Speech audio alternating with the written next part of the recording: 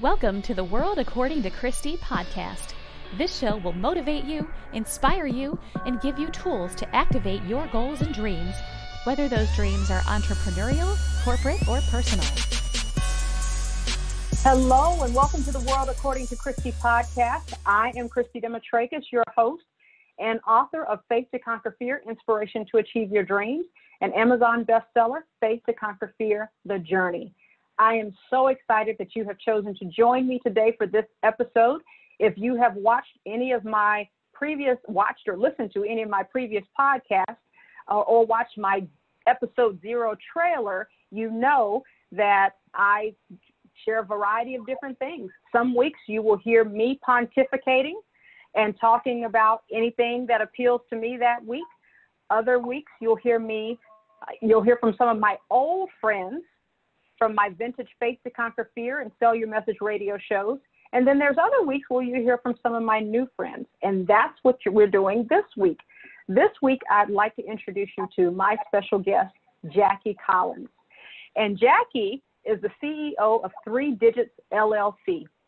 She operates as a subject matter expert and a leading authority on credit education.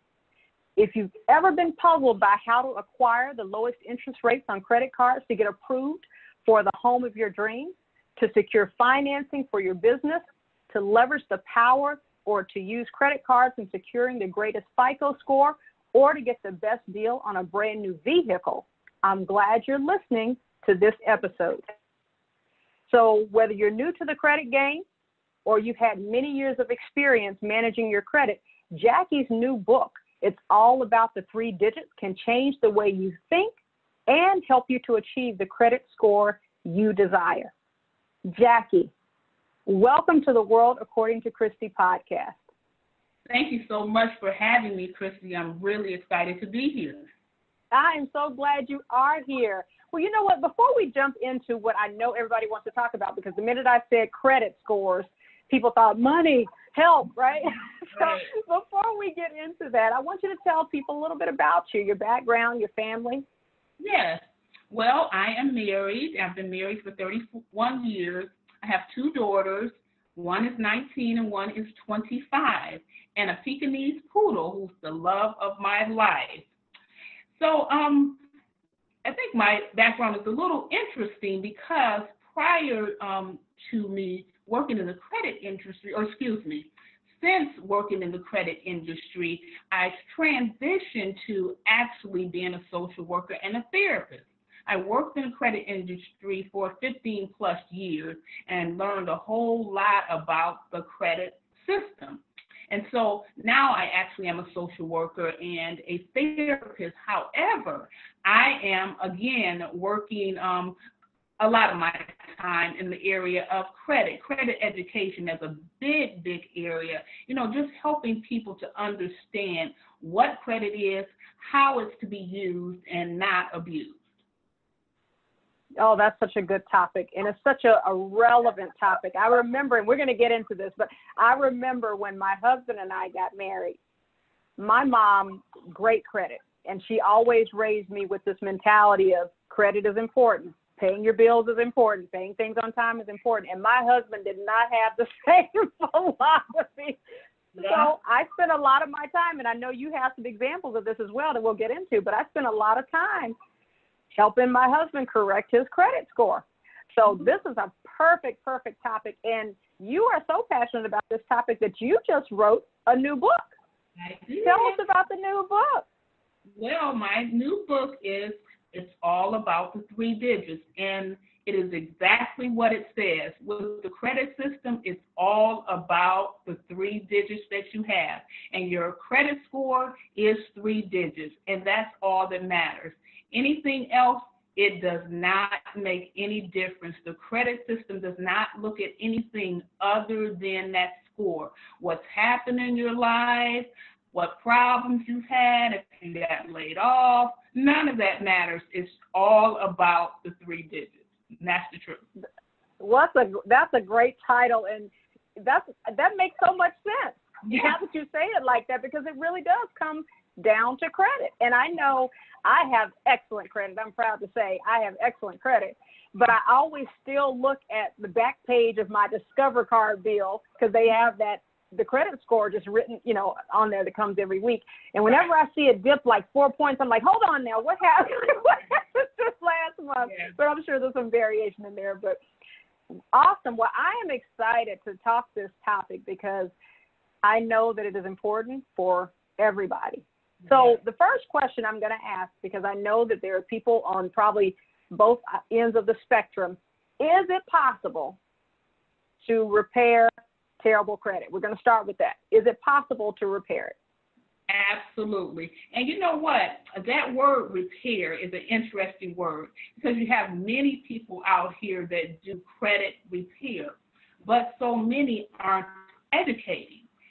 It doesn't mean a whole lot just to simply repair, but not understand what's been done. So you can go somewhere and an agency or organization can help you to repair your credit, but you know nothing after that. And you don't understand what you need to do in order to keep you out of whatever it was that got you there. So my whole premise is credit education equals credit restoration. So an educated consumer can repair their own credit or can restore their own credit. So it definitely is possible with time and with effort. It can be done. I love the difference. What a great nuance, repairing versus restoring. Because you're exactly right. It is that education. It's the habit, right? Because there was some bad habit that got you in the place of negative credit or bad credit to start. We can't have negative credit, but bad credit to start with. And so I love that. So how do you help people with that, what it takes to restore the credit? Right. My book gives you a wealth of information on how to restore your credit. That's one way. Another way is I do credit report review and consultation. So what that would entail is I would speak to a person and they would provide for me their credit bureau.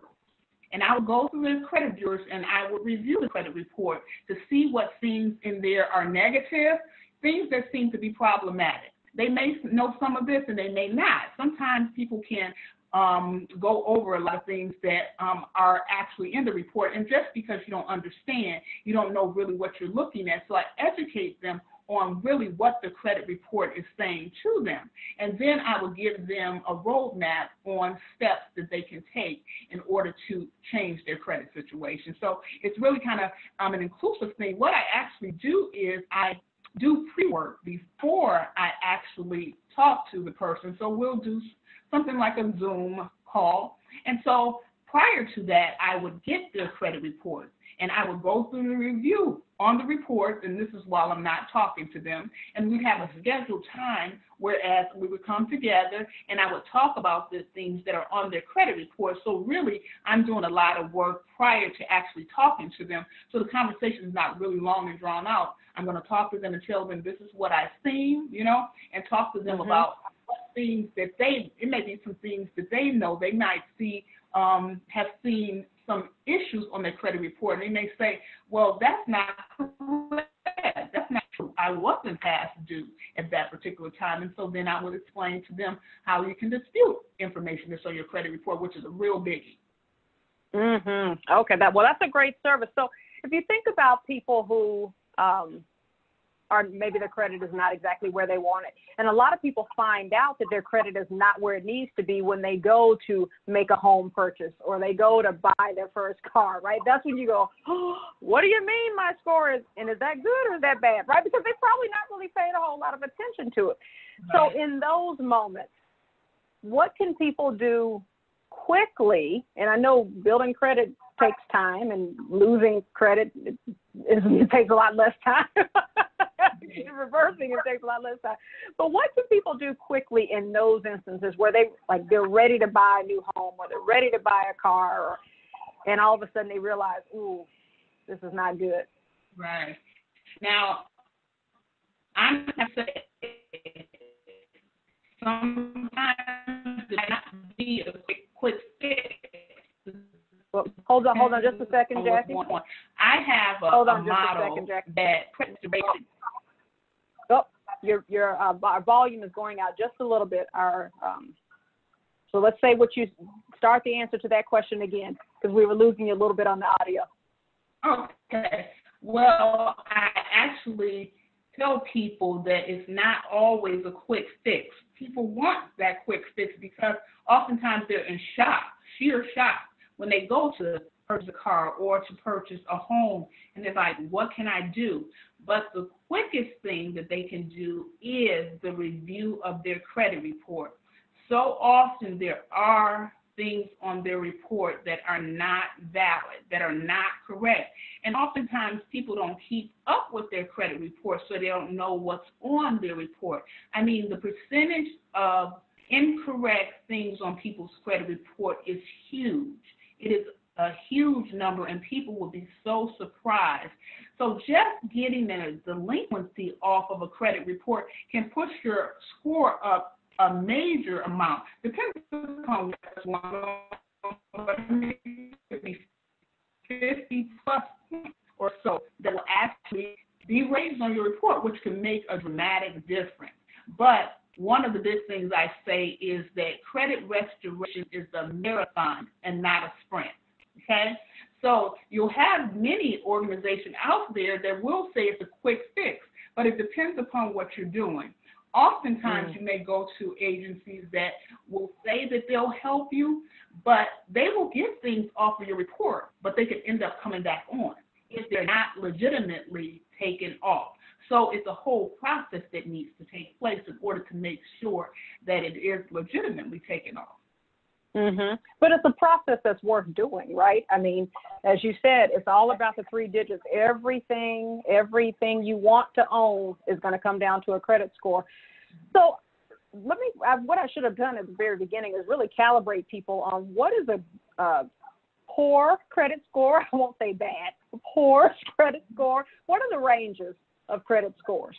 Right. If you, in the 500s, you're definitely very poor credit. Okay. Lower 600s, that's not so great. We start getting into the mid 600s, it's considered as fair. Mid to 600s to a little upper. But then when you start getting into the 700s, you're starting to do pretty well, where a wider range of credit opportunities will become available to you. Now, with those low scores, you often can get credit, but it's going to be at a much higher interest rate, and that's the key. High interest means money, right? It means paying more money. That's not what you want to do. And so lots of people that get things, cars and homes, but their interest rate is out of this world, so therefore their payment is very high. So sometimes it's not even a situation that's good. You know, you may want something, but in most cases it's not good to even venture into that until your credit score is at least a good level, and good is the 700. Now, when you start getting to the point where you can get whatever you want, that's when you get above 750, okay? Okay. About at 760, you're royal. And here's the interesting thing. I say to people, I would not stress myself out trying to get to 8 and 850, because the same thing somebody can get in the 800s, you can get at 760. So I think that's What? Yes. Oh, you just bursted all my bubbles. You just burst. I was feeling like royalty. I'm like, yes. Oh, yeah. what? But it still is wonderful if you've gotten to that point, because you're really in a minority when you are in the 800s. But I'm just saying, for people to just stress so much, and many people do, they feel like, I got to get to 850, I have to get to 850, but not necessarily to get the best interest rate.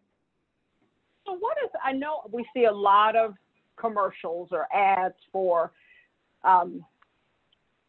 businesses, or it's not even businesses, but ways to check your credit score, keep on top of your credit score.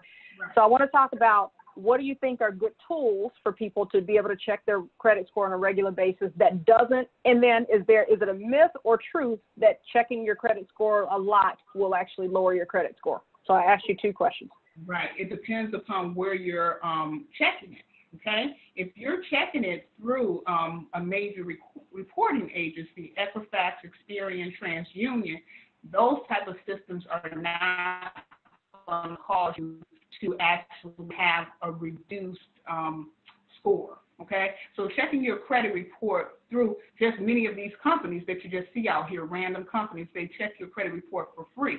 It's not always, you may not pay money, but you're going to pay with your score. So I suggest that the FICO system be used. FICO.com, that's a good system. Also, like you said, Discover has a system where anybody can get a credit score from them. And also, I want to state all credit scores are not alike, okay? So some of these credit scores that you'll get out here for free, they're not your FICO score, and that's what you really want to look at. You have a FICO score and you have a Vantage score. FICO scores are used by 90% of lenders. Vantage scores are used by 10% of lenders. So although Vantage scores are important, FICO scores are most important, obviously, since 90% are with that system. So what a score? First and foremost, because that's what most lenders are going to use. So if you're looking at credit monitoring services, there's a lot of them out there, and Discover has a really good one. Mm-hmm. And so the Discover, you can use that whether you're a Discover card member or not? That's right, which is a really good thing. It is. Right. There's Credit Karma. There's My Wallet. There's quite a few out there. I think you just look for credit monitoring services, but again, you want to look at what credit scores they actually give you. And so you really want to use two of your credit scores, and the Experian and Equifax are the FICO scores. TransUnion uses the Vantage scores, but they all come together. All of them are important. So you don't want to just throw one out, say like the Vantage. You don't want to throw it out. But again, about the fact that only 10% use that, then you want to look really, really strongly at that FICO score. So myFICO.com is a really, really good tool also. And that can give you all your credit reports. Okay, that's excellent. That's excellent. So if people think about, let's again assume people maybe in that 600 range, let's give them grace and say they're in the 600 range, and they know they have to improve these scores. I want to buy a house. I want to be able to buy a car and not pay triple the interest that I should pay just because I have poor credit history. Right. What are the things, two questions again, what are the things that truly drive negative credit history? And then what are the, call it, 2 or 3 things that people need to immediately start doing that would probably make the biggest difference, the quickest? I know it's a marathon, but in improving their credit scores. Right. I think your question will be combined with the answer I'm going to give you now. Okay. So what's most important is negative credit history. It doesn't matter if you've been delinquent one time. It's going to have an extreme effect on your credit score. So you want to make sure that you're not delinquent. Now, just to get the delinquencies off, there are systems out there where people, work with getting delinquencies off of your credit report. Whether or not that's so ethical, that's for one to look at. But in all actuality, if you have negative items on your credit report, that is going to push your credit down. So you want to make sure that you don't have the delinquencies. If in fact you think delinquencies are not valid and they're inaccurate, then you need to dispute those. So that's one of the big things, is to dispute items on your credit report that you don't feel are valid. The other thing is keeping, if you have credit cards, keeping those balances low. The system says below 30%, but in all actuality, to have the greatest credit score, 10% of your available credit is what the system wants to see. Because what they don't, right, and that's not very much if you don't have very much credit, right? Right. if you had $1,000 credit score, then that means, $1,000 credit limit, that means you could only use $100 in order to have a 10%, right? So they don't really get that. That's so important. They think because I have the credit available, I can use it. Sure, you can use it, but it's going to cause your score to dip. So if you can keep that score down as low as possible, definitely 30% and low, you will definitely see your score increase by simply doing that. And also, just even if you have installment loans, credit cards are one of the biggies.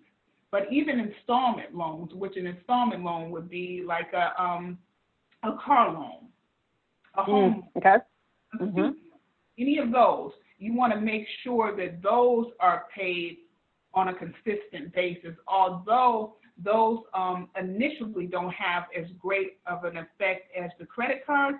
But if and ever you were to become delinquent, then that's going to dip your score. So the biggest thing is making sure that you keep your balances low, you make sure you don't have delinquencies, and also the other thing, just paying on time every month.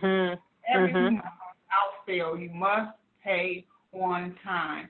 So even here's another trick. Sometimes a person might think, okay, my due date is the 15th of the month. I can't make it on the 15th of the month, so I'll just pay it next month. I'll double up. No. That's going to give you a 30-day delinquency. You'd be better off making the payment late and paying it late fee. Say I can't pay it until the 25th. Well, at least I paid it that month, and it's not going to roll over to another month. So therefore, at least you will not show a 30-day delinquent.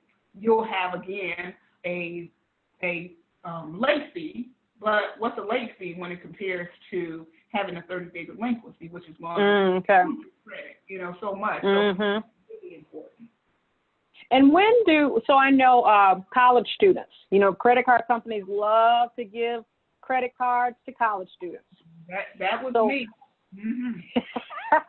I never did it. But I have to say I did encourage our daughter, because she's now in medical school. So I encouraged her a year ago to get a credit card. She's very good with money, though, so I knew this wasn't a risk. To get a credit card to start to establish some credit history, because I knew she was going to have to take out loans for medical school. Yes. I'm interested in your thought process around that. Okay. In regards to students and credit cards, and if I could just give a little information about myself, how I actually even came to this. When I was 18 years old, on the campus of Wayne State University, I'm walking in the Commons area, and I see these tables out. And people are out there, they have mugs, and they have sweatshirts and T-shirts. And what are they doing? So I go over, and I look, what's going on? Oh, these are credit cards for these different organizations, right? And I didn't have a great understanding of credit at 18. My mother never used credit cards, so I didn't really know. Of course, I heard of them, but I didn't really know about them. So I'm talking to the representative at one particular table, and she told me, okay, you can get this card and be able to use it and buy things and then just pay on a monthly basis. And I'm like, oh, wow, that sounds pretty cool. I can do that. I have a job. I can make the payments, right? So I get a credit card. I was approved. I signed up. I was approved for this credit card. It was a company store like a Nordstrom, and this is in Michigan, right? So I just was having the time of my life because there was everything in there that I could get. So then I began to get credit cards after credit cards after credit cards because I didn't really get it. However, the key is I always made the payments. Because my mother always told me it's important to pay your bills, right? Although I was getting all the credit cards, I would pay the bills. But of course, when you pay the bills, then you keep getting more credit cards. And yes, you do. I did not say no to any of them. So I would say by the time I was like 23, and I had about 10 credit cards at that point. 10 credit cards. And I just went crazy. Wow. Absolutely crazy. And so that's what got me to a point to come to this after I came to myself later in life. Later in life, it took me some time to mature, and I came to myself. Even though I hadn't messed up my credit, I realized, wow, I'm in debt. And so I had to dig myself out of it. So that's part of what I talk about in my book, like what I went through and how I came to this point. So based upon my experience, I wanted to help other people not have to go through what I've gone through and the pitfalls, but definitely you can get credit early as long as you're educated, and that's the key, to be educated. Some people aren't even educated on what credit is. What does it even mean? What is a credit card? What is expected? There's not a lot of education. So that's really my call, is to educate on how you can get to a place where you can establish credit and keep good credit. Not that you have to hit the wall many times before you learn what's the best way, but that you can do it right the first time. I love that. I love that. And it's so needed and so necessary. I so wish there was just a standard curriculum in schools. Absolutely. To talk about finances and get kids early, because kids tend to do what their parents do in many cases. And it's funny because my family, we are perfectly split. My daughter has my financial ethics. My son is like, whoa, runs through his fingers like his dad, right? So, and I remember my husband tells my son all the time, he says, Colin, if your mama was not here, like, you either need to get somebody like your mom who can corral you, or you got to figure this out, because you can't do what I did. This is not a good practice, right? Absolutely. So, and sometimes we have to learn the hard way, and that's kind of unfortunate, because the time that we really need credit, we'll be in a bad situation if we haven't learned, and then we'll be seeing people go to try and get a car and get a house and not understanding what score they even need. So it's really, really important for people to just be educated, and also, as you're talking about, teach your children very early, you know? Yeah. It's very, very important, so they won't go down a road where they'll have difficulties as they go on in life. Well, we could, there's so many, but there's a lot of other questions that I could ask, and I know there's a lot of questions that other people probably have, but that's why you're on here, just to plant the seed. And so I want you to now tell people a little bit more about how to contact you, how to get your book, and just so how they can get on this path to better credit and great credit. Right. You can reach me at, it's all about the 3 digits, the number 3 digits.com, and there's no apostrophe in it. So it's all about the 3 digits.com, or you can reach me by email at info@the3digits.com. And you can find me on Facebook and on Instagram. And I have all the information that you need in order to get yourself in the place that you want to as far as your credit is concerned. I love it. And where do they get your book? Where's your book available? On my website. It is available on my website. Yep. Fantastic. Fantastic. Right. And let me say, they can get the book in either paperback, ebook, and then I also have a companion workbook. And that workbook helps you to chart your progress as you go through the restoration process. Then you can chart your actual progress. So I think that's really a good thing in order to help you know where you're at. And very soon I'll be launching a credit course where a person can actually go through the course, which will help them. And in the course, there's a lot more nuggets and meat than I could put in the book. I wanted the book to be really user-friendly and easy to read, not really depth.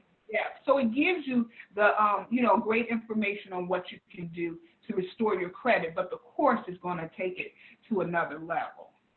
I love it. I love it. So if people want to know when that course is available, I know I was on your site, and there's a place for people to sign up to receive your blog. So if you capture their email address, you'll be able to let them know when that course is available. So that's fantastic. Well, Jackie, thank you so, so much for being my special guest on the World According to Christy podcast. And I thank all of you. Thank you. And I thank all of you for listening. be sure to subscribe so that you get notification of every episode. I'm here every week. Again, some episodes you'll see and others you'll hear. So I am looking forward to seeing you next week. I am doing what I love, and I'll talk to you soon.